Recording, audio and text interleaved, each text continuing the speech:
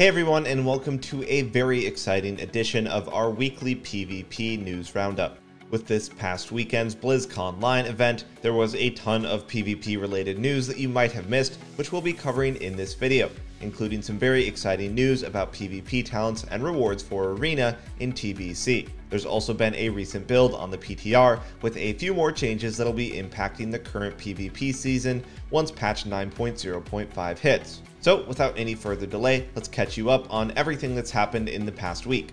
To kick things off, on the 24th of February, the PTR received a new build for the upcoming patch, which includes some changes that are going to make a lot of people happy. First, we're finally seeing a nerf to the ringing clarity conduit that's been allowing rets to one-shot their enemies in a fraction of a second. In the next patch, you'll no longer have to worry about blinking when facing up against a ret, as they won't be able to proc several judgments at the same time when they use Divine Toll, making their one-shot capabilities a little easier to deal with. Instead, with this change, the initial judgments that Divine Toll applies to everyone around the ret will no longer be nerfed, but instead, all of the judgments that Ringing Clarity procs on the ret's main target will be nerfed by 25% and will have a delay in between their hits. Now, this will by no means make the spec bad. Ret is still going to be one of the best melee in the game, capable of taking people out with huge Final Reckoning and Templar's Verdict crits. However, this change definitely takes care of what was considered the most frustrating part of playing against rets, as there was close to no counterplay for 3 judgments hitting you at the same time for over half your health. Honestly, it's a little surprising this wasn't dealt with sooner with a hotfix, but at least it's been dealt with now. In exchange though, rets are receiving a buff to one of their underperforming legendaries in PvE, Final Verdict. While it's currently simming quite low in raid content, it's already a decent pick in PvP, as the range on Templar's Verdict is an excellent tool for dealing with classes like mages that can kite you. It also allows Templar's Verdict to be used while disarmed. And with this upcoming damage buff, it's likely that all rets will want to switch over to using Final Verdict as their primary legendary. So for you rets that haven't already crafted it, you might want to start hitting up Torghast again to prepare for the next patch. Next, we've got yet another nerf coming to Holy Paladins, with their Ultimate Sacrifice PvP talent taking another hit. While the mitigation on the damage transferred to them was previously removed, the duration of Ultimate Sacrifice is now being reduced to 6 seconds, down from a massive 12. This change is actually quite significant, as up until now, when a Holy Paladin used Ultimate Sacrifice, they would have enough time to stabilize their teammates' health without worrying about them being too low when it fades.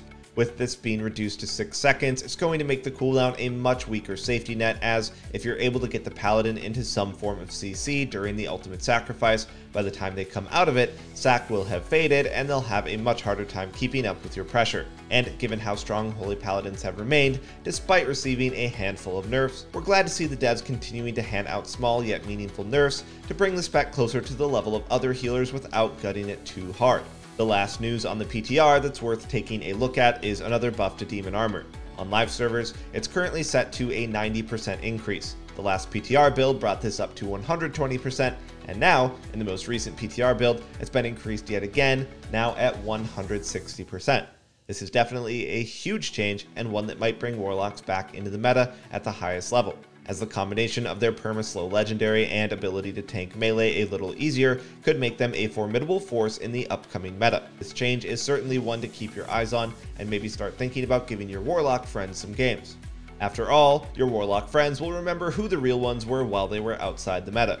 And as if Paladins weren't already getting the short end of the nerf stick, we've got yet another one coming, this time to Prop Paladins. And without a doubt, this one has to be our favorite nerf so far, as Steed of Glory will no longer make Prop Paladins immune to all forms of CC. There's no denying that this PvP talent was ridiculous and allowed Prop Paladins to have an extremely forgiving time in Arena, given that they could just immune everything whenever they wanted to. We even saw a Prop Paladin make it to the top 4 of the 2nd European Arena World Championship Cup, with this talent being a major contributing factor in that team's success.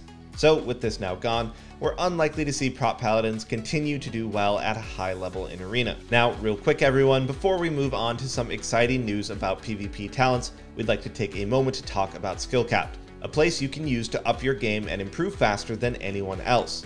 For over 10 years, we've pioneered educational content within WoW PvP and have spent all of that time perfecting our craft and consistently working with the absolute best players in the world to bring you the content that you need to keep up with the meta and get ahead of your peers. Plus, with the ever-changing landscape of WoW PvP, there's no better time to become a member and stay ahead of the meta with up-to-date PvP guides being released every week for every class. And the best part, you don't have to take our word for it. We have an improvement guarantee of at least 250 rating when actively using skill capped. Otherwise, you can claim a full refund. Check us out right after this. Alright, next up we've got some super exciting news from BlizzConline, where we've finally been told that PvP talents are finally being refreshed in patch 9.1. We've been stuck with the same old talents since Legion for almost 5 years, so it's definitely about time these got looked at. While we're certainly not going to receive a much sought after 4th PvP talent slot, there's absolutely a ton of contenders for every class to have some useless PvP talents removed in exchange for a tool the class desperately needs. On screen, you can see a bunch of examples of PvP talents for every class that honestly are never used in highly rated PvP. And these are just a handful of them, with pretty much every spec having a bunch of useless or weak PvP talents that they never pick. So, with this news coming, we'd love to hear from you guys what kind of PvP talents you'd like to see for your class. Maybe you're a ret paladin who wants to get blessed hands back for 2 charges of bop and freedom. Perhaps you're a rogue that wants to be able to shiv off intervene. Or you might be a warrior that wants to get the old spell reflection back that reflects all spells for a few seconds. Whatever it is, let us know in the comments below what you'd like to see your class get in patch 9.1. Next up, we've got what might be a surprise to many, but definitely something a modern take on WoW needs to see: cross-faction queuing. In an interview with game director Ian Hazzikostas, it was stated that we should never say never in reference to seeing Horde and Alliance being able to play together in endgame content, such as raiding and PvP. We've already gotten examples of this in a game with Mercenary mode, allowing Horde players to queue up with Alliance players in unrated BGs. So it's definitely something that could happen, and honestly, given the direction the game has been going in recent years, is something that will probably eventually happen. While the original inception of WoW was very centered around Horde versus Alliance combat, the game has been around for almost 17 years now, and it's worth considering whether the design ethos of the past is still a good choice today.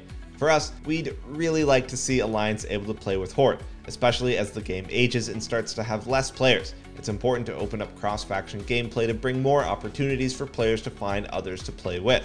Certainly a contested topic, and also something we'd like to hear what the community thinks on. Continuing with another Ian Hazzikostas interview, it has been reported that the devs are considering bringing back a Warlords of Draenor style scaling system for PvP gear. This was a very hot topic in the build-up to Shadowlands, with us, alongside several other content creators, posting several videos discussing how PvP gear should be implemented in Shadowlands and beyond, with almost everyone agreeing that a WoD-style scaling system would be great to see again, as it would solve a ton of the issues with gearing, especially in the early season where higher item level PvE gear is more easily accessible. This is absolutely something that we feel should be a permanent solution to PvP gear in the game, and we're glad to see the devs haven't forgotten about it and hope to see it implemented at some point, if not in Shadowlands, then at least in the next expansion. For those of you that are unaware, essentially PvP gear would have 2 different eye levels, with a higher item level being scaled to when engaged in PvP combat, making it much more desirable to gear exclusively through PvP. And although this won't have too much of an impact on those who were actively gearing from the start of the season, it's especially good for players gearing up a character later in the season, as it will allow the developers to scale up honor gear to higher item levels than conquest gear, essentially lowering the gap between honor and conquest gear in PvP, while preventing honor gear from being too overpowered at the start of the season in PvE. The last bit of news we'll be taking a look at today is in regards to how the PvP seasons and rewards will be distributed in the upcoming TBC Classic release. First, we already know what the phases in TBC will look like, with the different tiers already being grouped together over 5 phases.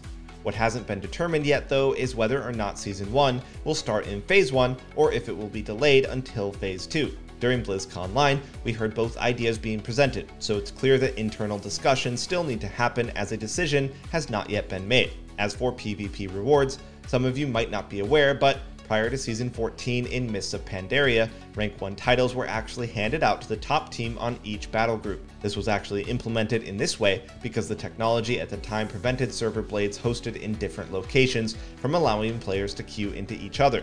But as Blizzard improved their hardware, cross-server activities became possible with every realm on each region being connected.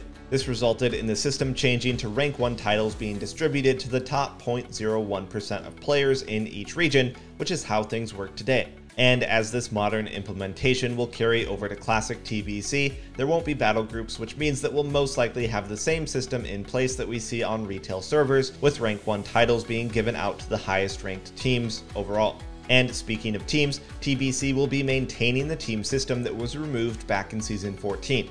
So we'll be left with an approach that stays true to the past, with players needing to create an arena team, while the rank 1 title will then be distributed based on percentage rather than to the number 1 team. The developers also stated that the number of players allowed in a team won't use the original approach, which only allowed 2 players in a 2s team, 3 players on a 3s team, and 5 players on a 5s team, and will instead opt for the way it was eventually changed to, which allowed double the team's amount to be in a team, with 4 players in a 2s team and so on. Overall, we're happy with the direction that TBC Classic is going, and we're excited to see how the PvP community will respond to TBC arenas. So, are you all going to be participating in TBC and pushing for gladiator mounts or even rank 1 titles? Be sure to let us know. While the gameplay itself may leave a lot to be desired, it's certainly going to be a nice change of pace from Shadowlands Arena, and at the end of the day, TBC is a stepping stone to Wrath of the Lich King Arena, which is something we all hope to see one day in Wrath Classic. Alright everyone, that about does it for this weekly PvP news roundup. Hopefully you enjoyed this one and are now caught up on everything you need to know that's happening in the PvP scene. As always, be sure to like the video if you enjoyed it and subscribe if you haven't already. Thanks for watching, and we'll see you next time.